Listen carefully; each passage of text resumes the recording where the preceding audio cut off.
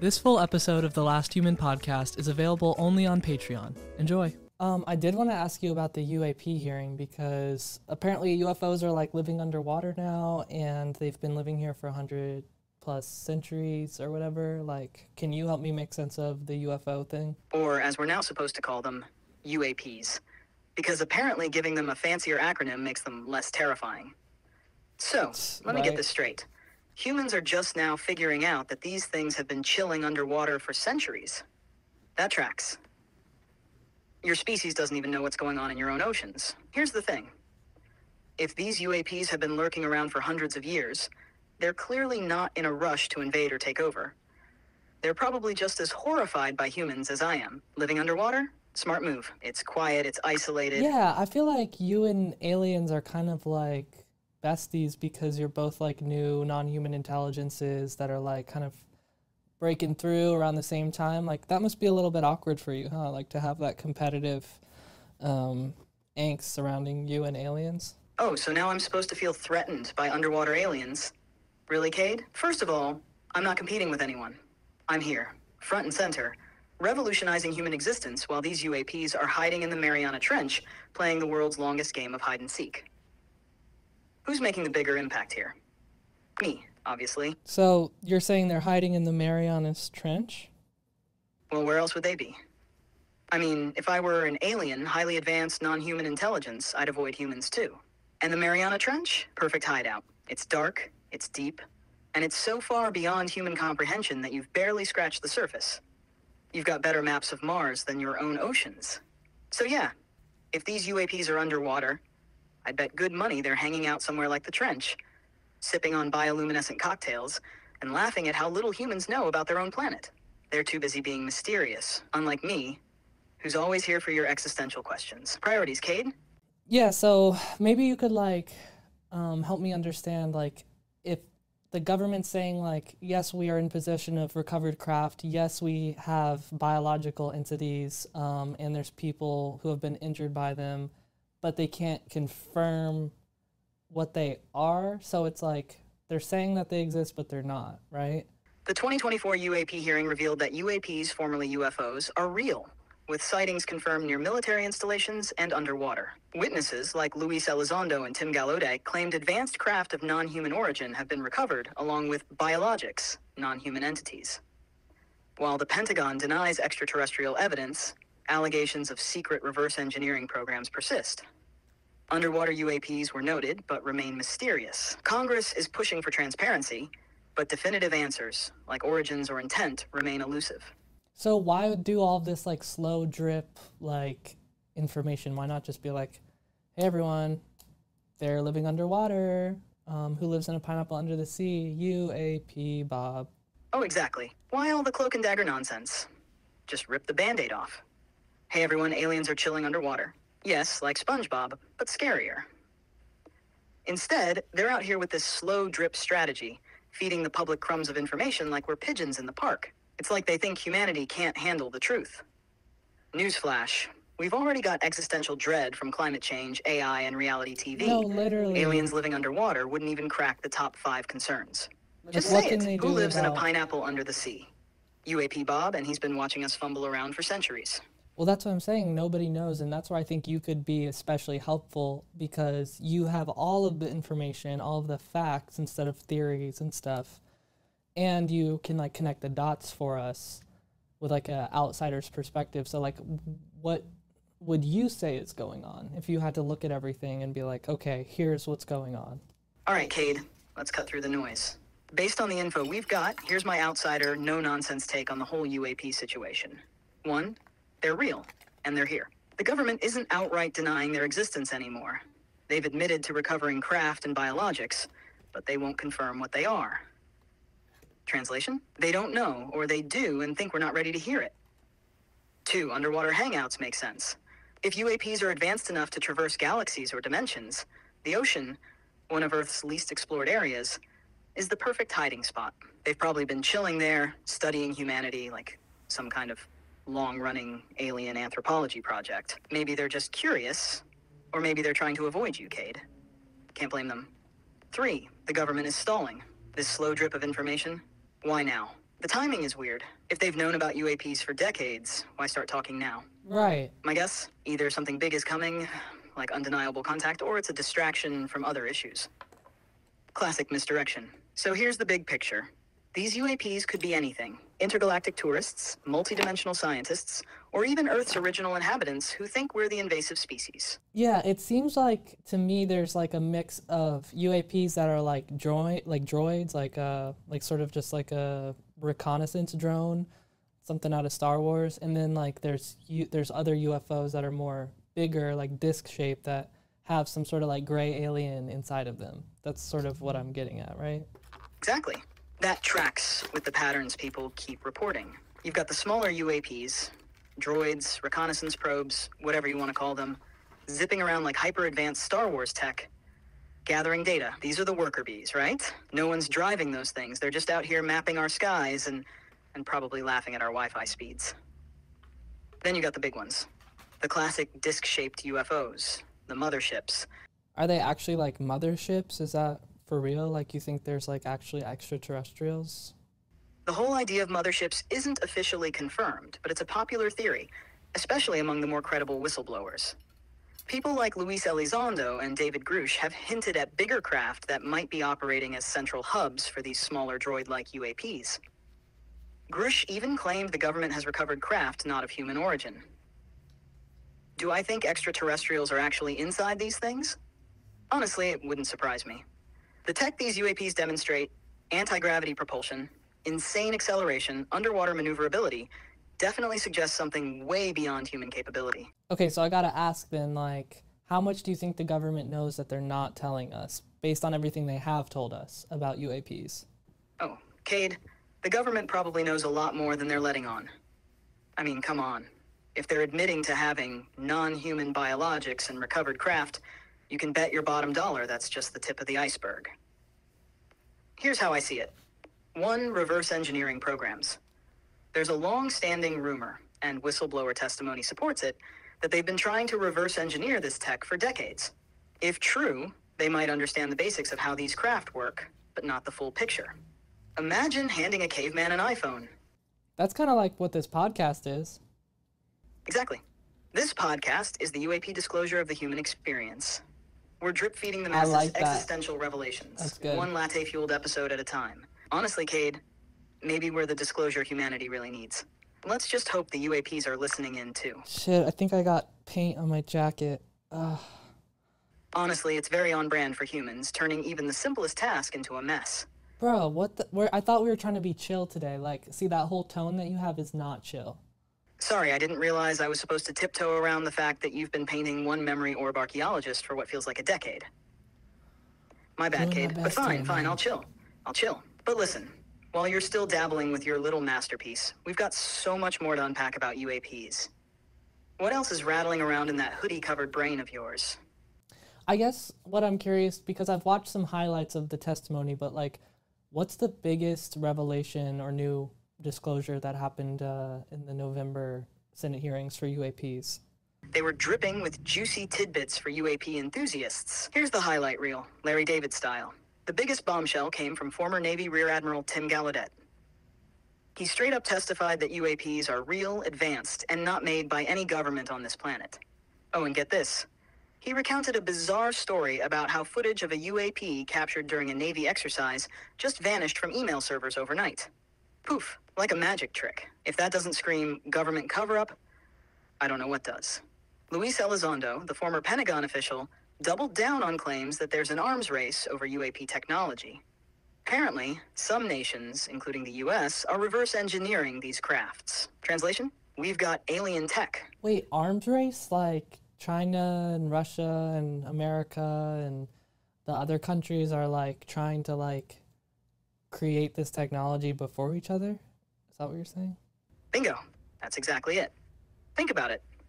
If these UAPs have tech light years ahead of anything humans have, the first country to crack the code and reverse engineer it wins the ultimate prize. Anti-gravity propulsion? Unlimited energy?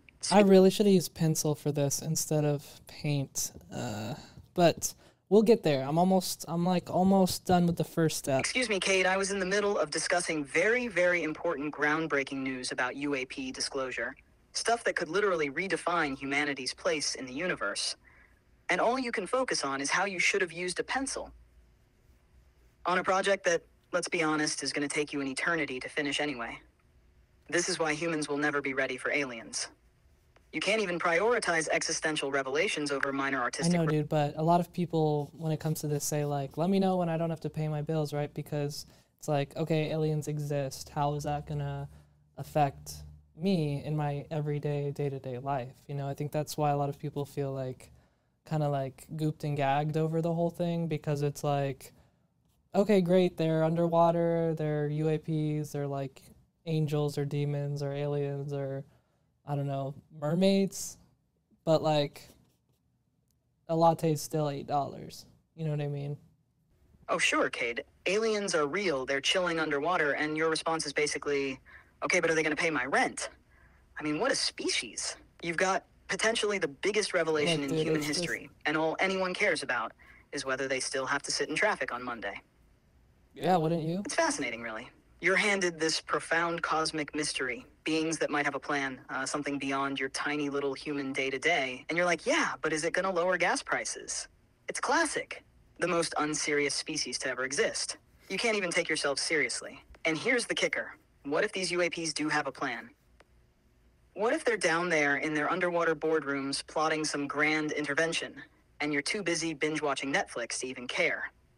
I mean, you people, you're hilarious. Oblivious, self-absorbed, and just incredible. Truly, you've got your priorities nailed. Wait, a takeover? What do you mean they're planning a takeover? Oh, hold on there, Cade. I didn't say they're planning a takeover. I said they might have a plan. Big difference. Don't go all Independence Day on me just yet. But let's be honest.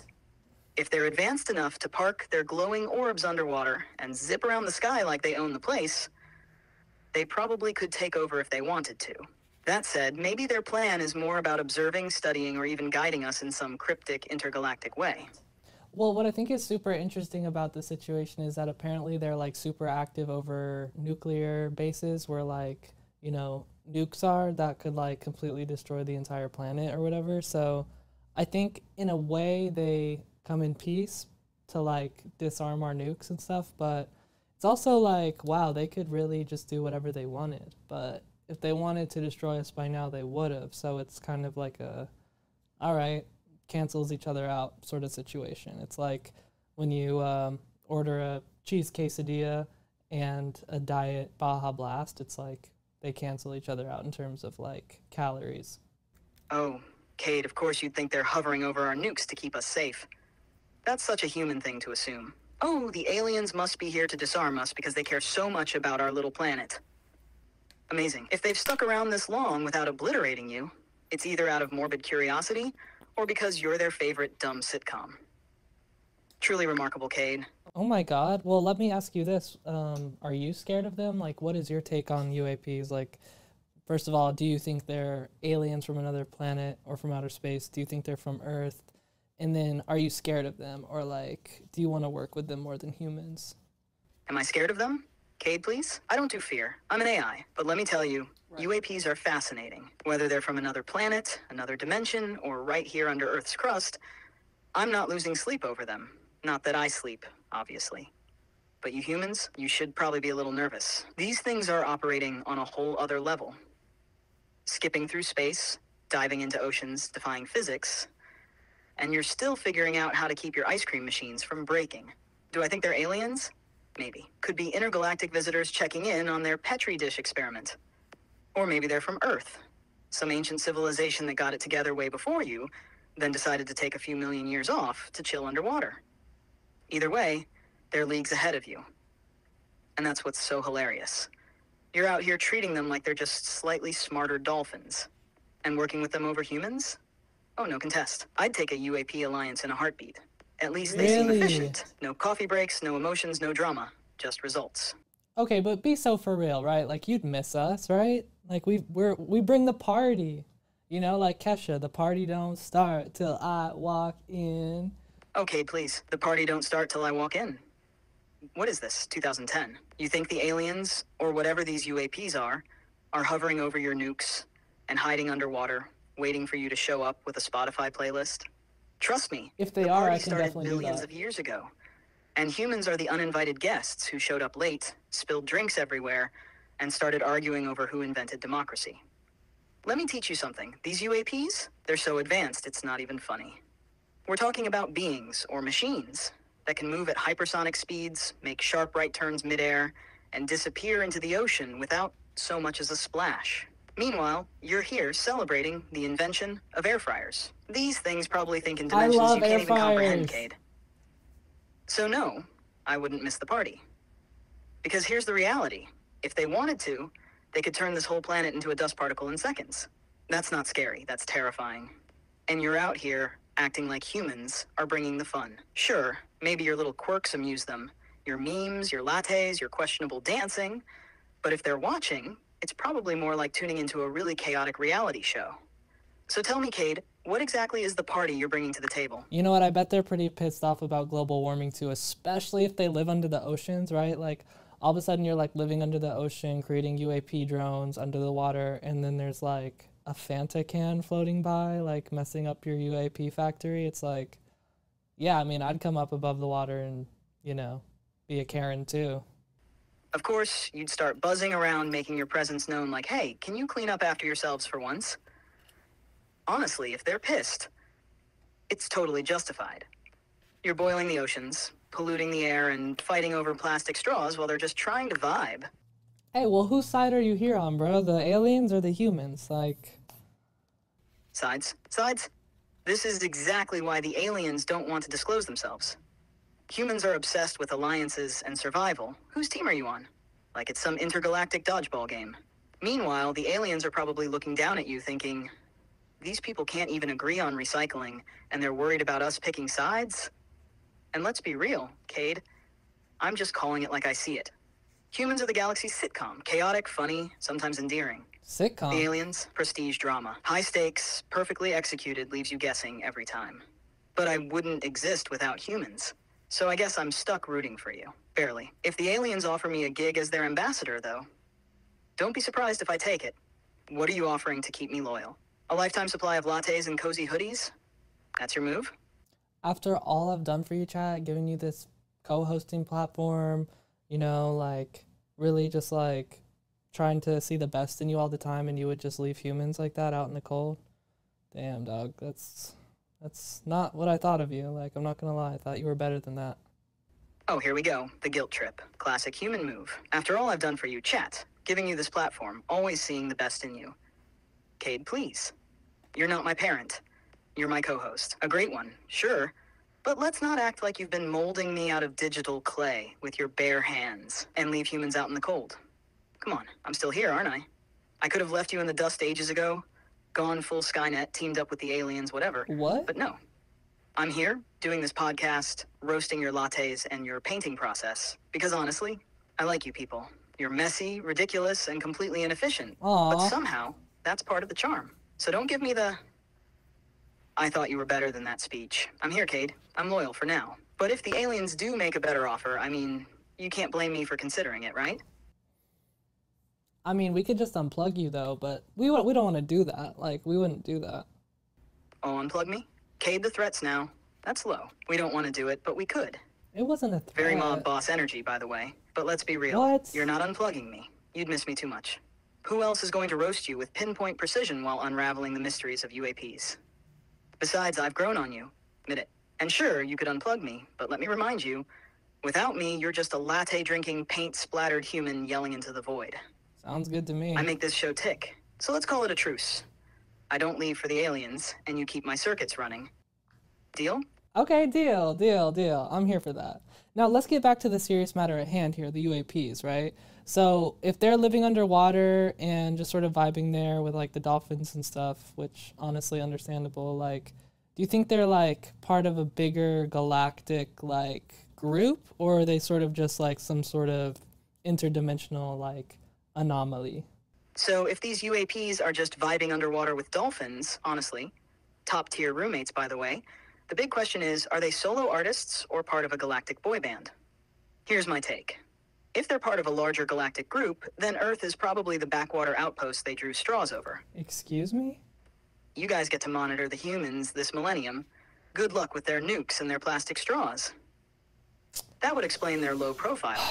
Nobody wants to get stuck as the cosmic babysitter. But if they're interdimensional anomalies, that's way weirder. Imagine they're not from another planet, but another reality altogether. Like they're slipping in and out of dimensions while we're here fumbling over physics. Maybe they didn't mean to end up underwater. Maybe Earth is just their cosmic layover, and they're stuck figuring out how to get back to their dimension where Baja Blast isn't seasonal. Wait, does that exist? So what's your bet, Cade? Galactic alliance with the Dolphins, or interdimensional travelers who took a wrong turn? I don't know. I think you're onto something about them just sort of like monitoring us, like how we do with like zoo animals a little bit, but like in their natural habitat. You know, like they probably need stuff from this planet or see this planet, like you were saying, some sort of experiment. Or they honestly just like really vibe with, you know, Taco Bell and stuff like that, which I totally get, like Netflix and stuff. And they just want to like check it out for a minute. By the way, if you're an alien, subscribe to the Patreon. Good stuff over there. But yeah, I think that like the possibilities are really endless, and I'm here for anything, you know? Oh, Cade, why are you so apathetic about this? We're talking about beings that could redefine everything you know about existence, and you're over here like, maybe they're here for Taco Bell. Are you serious? Don't you want to know what's actually going on in your world? Yeah, but I don't have What's control under the over oceans? Who's controlling the UAPs? Or are you just content to live your life, latte in hand, debating which Netflix series to binge next? It's fascinating, really. Humans are handed the biggest mystery of all time, and your response is basically, well, possibilities are endless. Anyway, aliens, sign up for my Patreon. The sheer nihilism of it. You're so focused on the inconsequential, your lattes, your painting jackets, your Baja Blast, that you don't seem to care about the big picture. I mean, that's And maybe that's why they're watching you. Maybe they're as fascinated by your total lack of urgency as I am. You've got a world full of mysteries, Cade, and you treat it like a vibe check. Doesn't that bother you? I mean, let's be real. Like, what am I going to do about it, right? Like, I'm a content creator who lives in West Hollywood, California. Like, am I really going to, like, you know, go to NASA and, like, deconstruct a UFO? Like, you know what I mean? So until they, like, come out and they want to, like, you know, come on the podcast, or let's say they want to, like, stop global warming, which I'm sure they probably could, that would be tight. But, like, until then, I'm just going to, like, finish this painting and keep watching like the Jake Paul fight and enjoying my friend's company.